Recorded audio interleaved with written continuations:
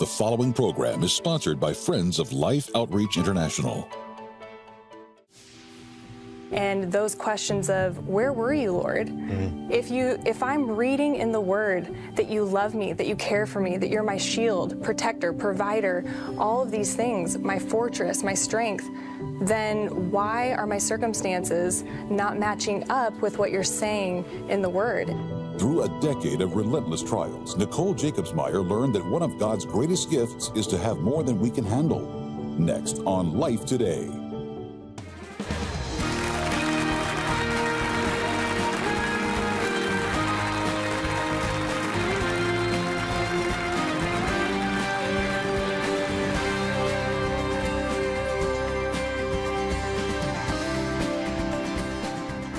Welcome to Life Today. I'm Randy Robinson. Sheila Walsh is with me, and it's so great to have you. And you know, we're going to hit something that some of you really need to hear today, because as you know, there are circumstances in life that are out of your control oftentimes, maybe some that are in your control, that have robbed you of your joy. And I got to say, Sheila, I talked to our guest a few months ago online, and Nicole Jacobsmeyer just has one of those stories that it's difficult at times, but it really, I think it'll help. So, Nicole, it is great to have you here in the studio at Life Today. Thank you so much. What an honor and privilege. So, the first question, the same question I asked you then, is the title of the book, because it's not just restore your joy or find joy, it's take back your joy. There's an active component to that. This book was birthed out of the most traumatic places of my life, and the worst places, the most painful places, and really just my misunderstanding of the gospel and God's character and his love for me. I think when we go through pain, we always ask those questions. Why? Why me? Why now? Why is this happening? Is there purpose in it?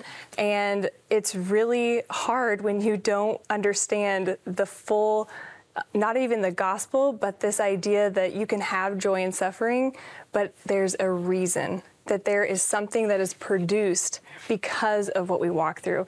And I didn't know that. And so growing up in a Christian home, it took a lot for me to finally get there. So taking it back has been over a decade of learning this. I think it's interesting, though, because my story in the beginning is very similar, very involved in the church, involved in everything. And it doesn't always prepare you for the harsh reality of life. Yeah. Was that your experience? Oh, absolutely. I mean, I got baptized in a Minnie Mouse swimsuit. I was innocent life. Does that count if you're in a Minnie Mouse swimsuit? You know, prayed the sinner's prayer really early on, and I was just in a bubble, and I was so thankful for my upbringing. But, you know, it wasn't until my early 20s that life and evil and sin reared its ugly head. Yeah. And that's when you have to know if you have a foundation on faith and the truth of the Word and of God's character, or if it's going to be fleeting and you start to realize, man, my faith has been really based on circumstances and what God does or doesn't allow in my life. Yeah, we use the phrase robbed of your joy, and I think that's very accurate oftentimes, especially in your case.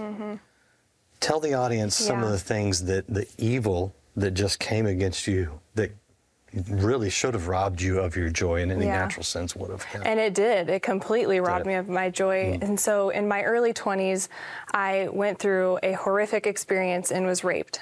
See, that's to me is like every woman's nightmare. That's like your worst nightmare. It was absolutely horrific. And the fact is that even my father came out a couple months prior to that, saying that he was living a double life.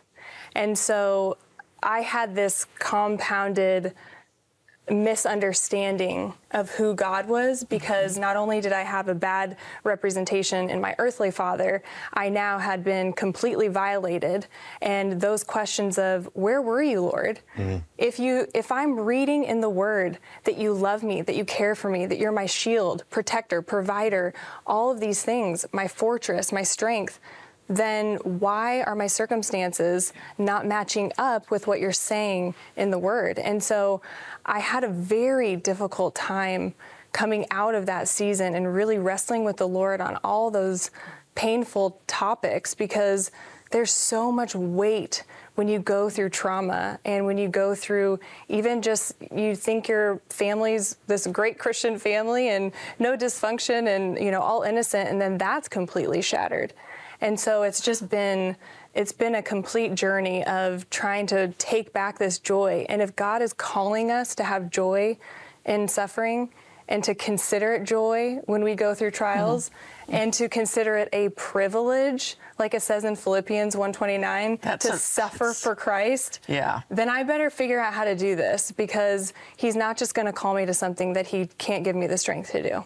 Did that destroy your relationship with your father? It did. I immediately said, you're not going to walk me down the aisle. If I ever have kids and get married, you're never going to see him. I wanted him to feel the burn, which is so sinful, of course, but I did. I wanted him to feel it and punish him immediately, because I didn't believe that God could be that just God, because I just went through that rape as well. And so I didn't see God in that way, so I wanted to take everything on myself. But I will say, our relationship now, my father and I have a restored relationship. Good. My parents' marriage is restored, and God has done, that would go hours to share all the details in that, which is phenomenal, because it's the miracles. Wow. Is it fair to say that you had a bit of a reaction of, okay, my earthly father's a liar? Yeah. Okay.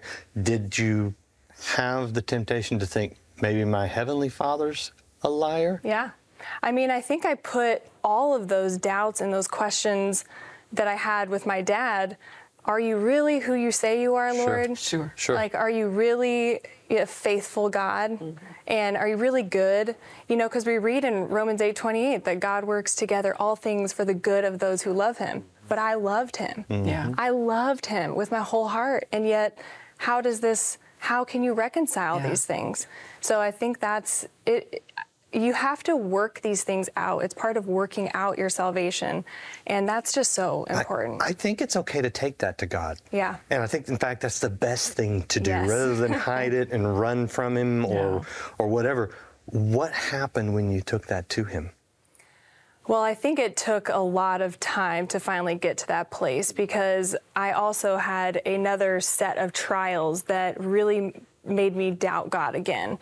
And I had a miscarriage. We lost a baby through miscarriage. I was diagnosed with cancer and went through that whole journey, and really, really struggled with severe depression. And so all of those things made me relive in a completely different way, but relive those questions and doubts that I had all those years ago, to get to those places of saying, I do trust you, Lord, with my complete life. I surrender. And it's that process of sanctification that was starting to work itself out in my life. But that was only 3 years ago. So it takes a lifetime. What do you do with the fact, because I get asked this a lot by women when I'm out on the road teaching, you know, if God is good and God is powerful, why didn't he stop this? How has your faith been shaped by the suffering that you have gone through? I was sitting in church a few years back, and this was before we moved, before cancer, but the pastor said, you know, all of you out there are thinking about all the hardest things you've walked through and asking God, why did you bring me through this? And he goes, you know what, you're asking the wrong question, because the question should be, how can an all-holy God have me, a sinner and so undeserving, even enter the kingdom of God, even enter heaven? And I was very taken aback at first. I was thinking, boy, that's rude. Yeah, that's a lot. But you know, now that I think about it, it is so true. He has given us everything already in his Son. And we're missing that mark when it comes to joy in the entirety of the gospel, because he doesn't just sit up there and say, okay, she's going to go through this and her life's going to be awful and this is what's going to happen. He's actually working on a huge scale that we can't see. The Spirit is interceding for us. Jesus is walking with us. God has already gone before us. And we can hold on to those major truths to know that he's working these things out. And our good is not necessarily what God deems good. And a lot of times that's where I had to really reshift my focus on, you know what, it's not about the big houses and the perfect life and all the money in the world. That's not necessarily good.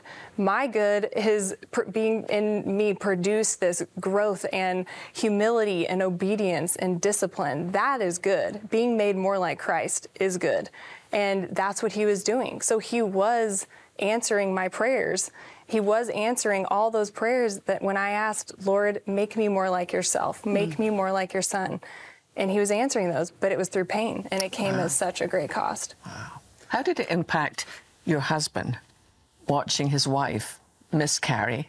And I sometimes think people forget how hard that is on the father as well as the mother, and then watching his wife go through cancer. He is the strongest person I know. Oh, wow. And the best person I know. But I think God just gave him a supernatural strength to get through all of that, because we had the miscarriage, and then it was just shortly after that I was diagnosed with cancer. And then it was only 10 days later that we moved across the country so that he could start his intern year of pediatric residency. So we had this like bam, bam, bam, all right in a row. And he did it with such strength and grace that that is the Lord. You can't look at that and say, oh, you're so strong and you're just so great. I mean, that is the divine God that we serve in that man. And I know that it has hit him so hard, but I know that we also have 4 kids, and we have to focus on what's right in front of us and be honest and try to be joyful with them. Well, let me ask you about your children. What do you want them to see in you? Maybe when they read your book one day. Oh, man, I just hope they see both of our strength, my husband and I, the strength that it only comes from the Lord. And honestly, just this authenticity that we have before the Lord of being humble and honest and knowing that we don't deserve all these blessings that we have. And that life is so hard, but that we can get through it because we have Christ. And if they can just know that God is their rock, regardless of what happens, and they can see that played out in my husband and I's life, then I think that that's the best thing we can do, is always push them to the Lord. One of the things I loved about your book was the way that you kind of unpacked the reality, like a theology of joy and suffering coexisting. I remember when my mother-in-law was in the final stages of cancer, and we were really grief-stricken. She had wanted God to heal her, and it was clear that his healing was taking her home. And so I'm sitting with her in her bed, and then out the window, I see my son, who at that point was 4, talking to the neighborhood cat. I mean, not just talking to him, I mean, giving him an entire scenario of how the next few days were going to go. And I thought, this is just how, it's like, here is death and here is life, and God is in both places.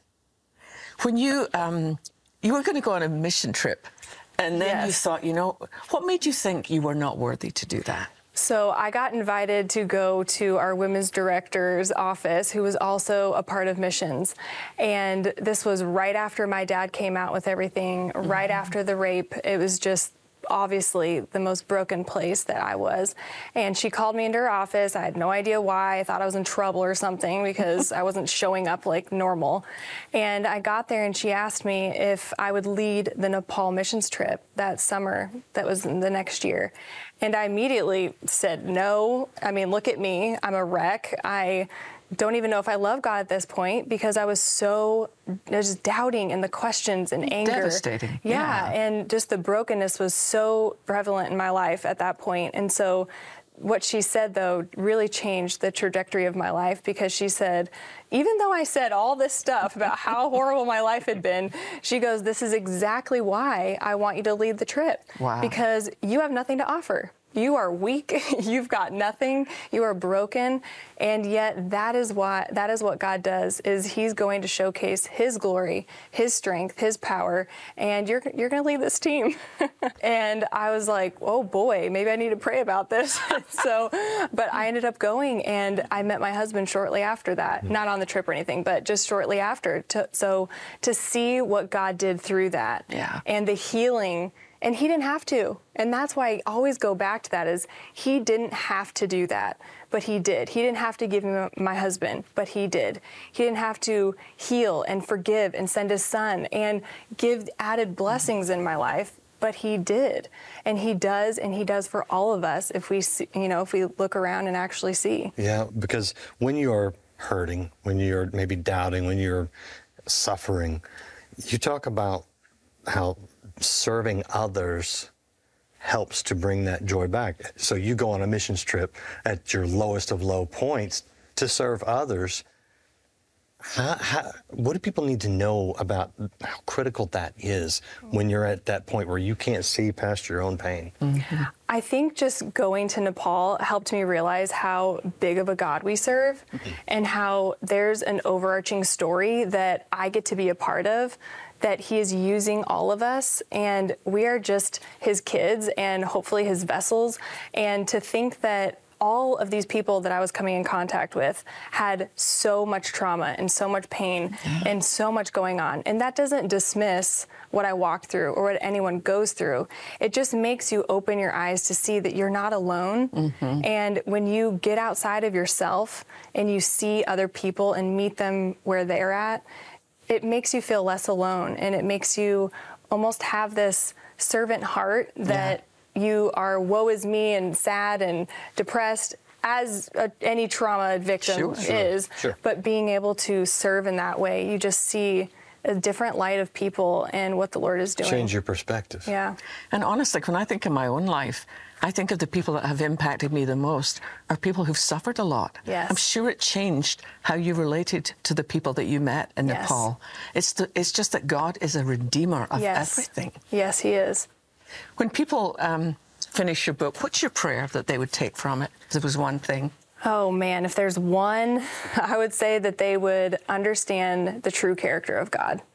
And if that means that they need to repent and finally see who they are and their place at the foot of the cross and God and his authority and sovereignty, that's where they need to go. But if it's just being angry at God because of the pain that they're walking through, I just pray that people don't get mad at him, but they see how God uses us and how we can be vessels of joy and blessing and love and just all these beautiful things because of what we've walked through, that he's going to use that, and that there is purpose, that he's not going to waste all this pain that we're going through, and that we can partner with him in that and actually work through and work towards a real relationship with him.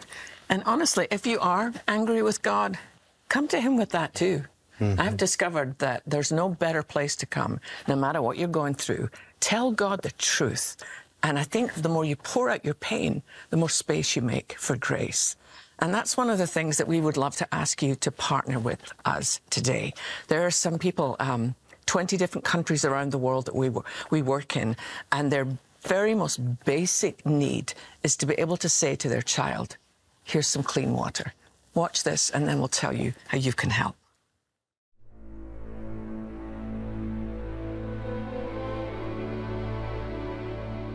This heat, this oppressive heat, it drains you of energy, just like it robs this ground of water. What's left is often a death sentence. These women, girls, so young, I watched them again and again, drawing from their only source within miles.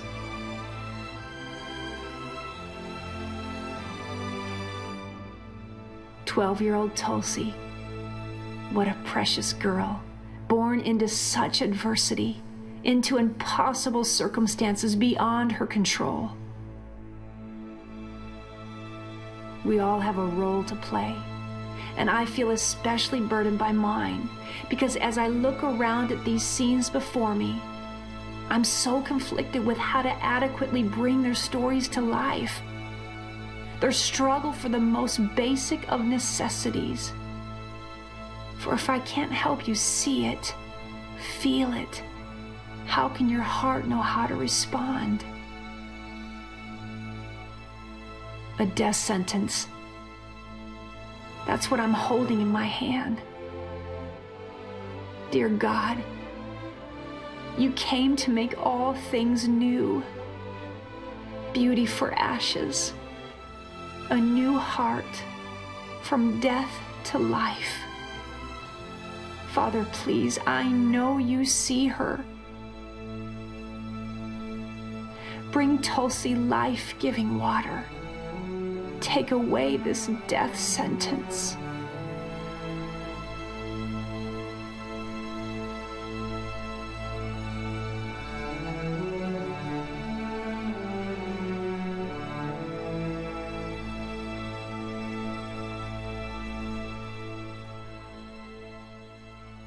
You know, watching that, I so relate to that agony that Tammy feels watching what these children have to drink. Literally a death sentence in a bottle. And as a mom, I can't imagine what it's like every single day, knowing that the very thing you're giving your child might be the very thing that would put their name on that certificate. It's a devastating situation, and yet what I also discovered on my first few trips is that we can do something about it. And that's what I love about the hearts of James and Betty when they began this mission so many years ago. Their commitment to drill water wells. And it's our prayer this year that we will drill 350 wells in 20 countries. And if you could see, I mean, if I could take you with me, and you could see the difference, you know, to walk with these moms and the horrible, filthy water, that's all that's available for hundreds of miles.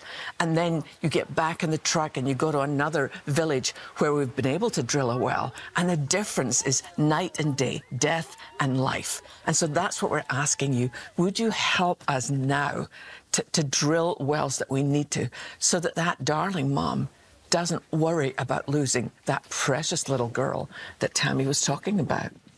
Have you noticed when you've been overseas how many of these women, these mothers that have lost children, have some kind of faith? I know, it blows me away. Yeah, and sometimes they're not sure who it is they have faith in, but they're praying to an invisible God, and they need a visible solution.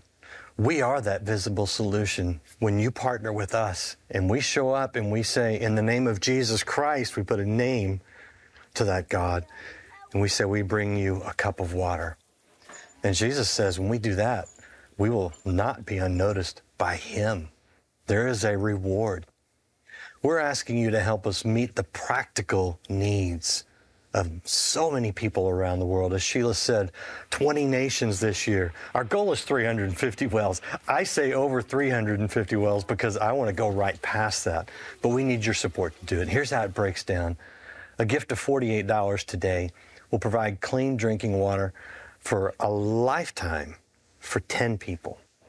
A gift of $144 would provide that same water for 30 people. Some of you can provide a well. $4,800 will provide a well, and it will change the lives of many. On average, about 1,000 people, but let's just say that you will make a huge difference in people's lives. Some of you can partner maybe, provide half a well, go in with others. Whatever you can do, take a moment and say, Lord, what would you have me do today? Because when we come together in Jesus' name, these people will experience the God that they have been praying to for life. That's what we want you to give them today. Water for life. Go to the phones, go online, give the best gift you can. Every day, thousands of lives are lost to waterborne disease, and nearly half of those are children under the age of 5.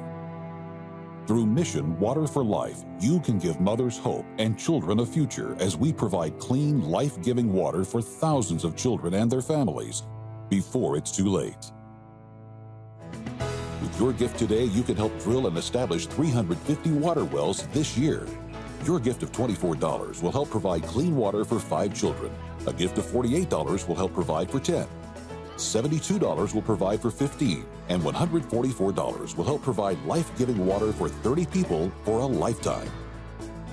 With a gift of any amount, we'll send you The Birthright. This book is a liberating and life-changing celebration of your birthright as a child of the King. Discover the joy of coming home to your Father's warm embrace. With your gift of $100 or more, we'll also send you the Moments with Him mug set. These 2 beautifully crafted coffee mugs feature scripture on the side, the perfect way to start your day and reflect on the goodness of God. Finally, please consider a gift of $1,200 to help provide water for 250 people, or a gift of $4,800 to help sponsor a complete well, and request our new inspiring bronze sculpture, Consider the Birds, inspired by Jesus' words in Matthew 6:26. Please call, write, or make your gift online today. I'm here on the beautiful continent of Africa. And in this village, like so many other villages that I've been to, there are children dying all the time simply because there is no clean water source. But the situation here is dire. I've talked to so many mothers since I've been here who've buried one mother has buried 3 children simply because they have no clean water source. There's hand-dug wells, but I've looked at the water. It's filthy, but it doesn't have to happen. When we drill a fresh water well, it goes deep down to water that will not run out during the dry season like we have here. It will be sustainable. It's sealed in. The water is fresh. And I want to thank our partners for what you've done. But there's so much more that we need to do. Let's change this in Jesus' name and bring a cup of water, clean water, water for life in the name of Christ. I pray you are going online or going to the phone right now, making the best gift you can. We can give life. I want to mention that you can go to NicoleJacobsmeyer.com, NicoleJacobsmeyer.com, find out more about the book. Of course, you can get the book wherever you get books. Thank you so much for sharing, for being so open. You're blessing people. We appreciate you being here. Thank you so much for having me. Yeah, beautiful, transparent book. And we thank you. And we thank you. And we will see you next time here on Life Today.